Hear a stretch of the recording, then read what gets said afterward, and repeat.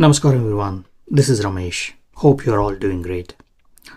Today we'll be discussing about why mostly the South Indian states are ruled by regional parties. If you look at most of the South Indian states like Andhra Pradesh, Tamil Nadu, Karnataka, Telangana, and all these states primarily ruled by the regional parties. I would like to talk about 5 main reasons behind this. The first and foremost is language, because regional languages primarily are the main source of communication.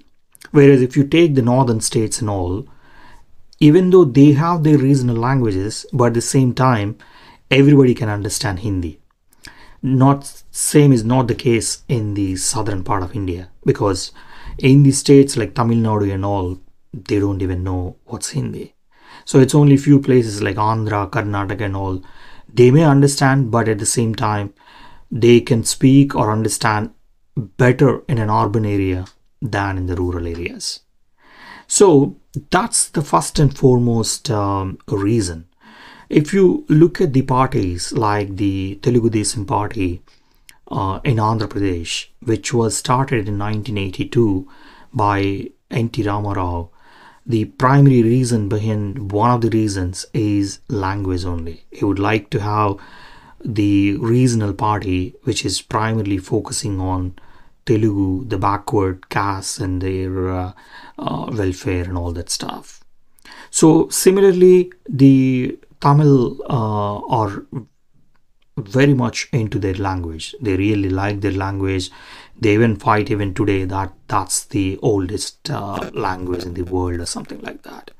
So overall, that's the primary reason why you see the regional parties are in the rule, because they can communicate to the people pretty easily what they're planning to say, and then that actually reflects from the people as well. And the second thing is, when these parties were all started, Congress was the only alternative. You don't really know what is Bharatiya Janata Party and you don't know who is Narendra Modi. So that's the main reason where they were looking for alternatives, because it's always the case where you need at least 2 parties to basically choose from. That's what everyone wants. So the only alternative to Congress that time is the Telugu Desam party in Andhra, and then these DMK parties in Tamil Nadu, so on and so forth in other places. So that's the second most important reason. If we look at the next reason, the next reason behind this is heroic worship. If you look at southern parts, you can see heroic worship in the people. That either the person may be a film celebrity who is now entered into politics, or maybe from a political leader's son, or maybe a chief minister's son. So people treat them as their next leader by default. I mean, you don't need a separate qualification or anything. They would like to see that person as the next chief minister by default. Most of the people generally think that if, for example, if you take Narendra Modi as an example, he may be started as just a Karyakarta in one of the states, then slowly become an MLA, then slowly become a chief minister, be there for 20-25 years, and then slowly become a parliament leader or maybe the prime minister and all that. So you can see the graph, like the way they progress. Same is not the case in these southern states. They won't agree. They would like to see their hero as the next chief minister. Whether he or she has the experience or not, nobody cares. That's the next most important thing why South India has all these regional parties. The fourth main reason is, what they can do easily is they can basically control the party within that region pretty easily, where they are not responsible or they are not answerable to anyone else. Like if you take Congress party, for example, If a ruling government has to take a decision, they need to go to Delhi saying, High Command, can you please tell me what I need to do it? If you are just the regional party, you don't need to. You probably need, if some intervention from the central government, you'll probably inform them or just go and meet them for a courtesy call or something. But at the same time, everything will be in your boundary. You are not really responsible or answerable to anyone else. That basically puts them in a good shape, because if you look at all these regional parties, they understand the way they can maintain the party. So they will have their own news channels. They don't need permission from anyone else.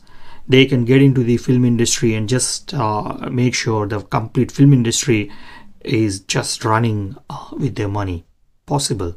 They can get into the airline business as well. Start an airline business and get into that. So you don't really need any permission from anyone. And you can say, my son who is 25-year-old or 35-year-old trying to destroy Sanatan Dharma, but I can make him chief minister. It's fine, because people say he's the hero, he or she. So they can do that. That's the fourth reason.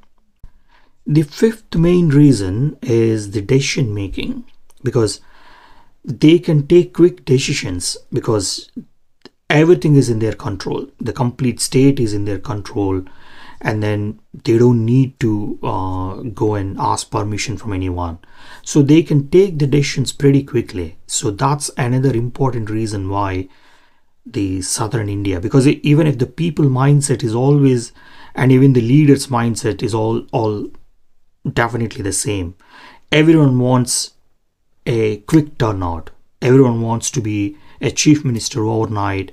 Even the people wants a quick response to their problem overnight. Everything should be done and dusted in that time. Nobody has the time or any patience to wait for anything to happen. So that's another biggest reason. So these are the main reasons behind southern states are still with the regional parties. In the next video, we will talk about where we are heading towards, because now if you see all the corruption challenges which all the regional parties are facing, is it good to stick with the regional parties, or is it better to have just the central parties? We will discuss that in our next video. Please share your views through comments. Thanks for watching.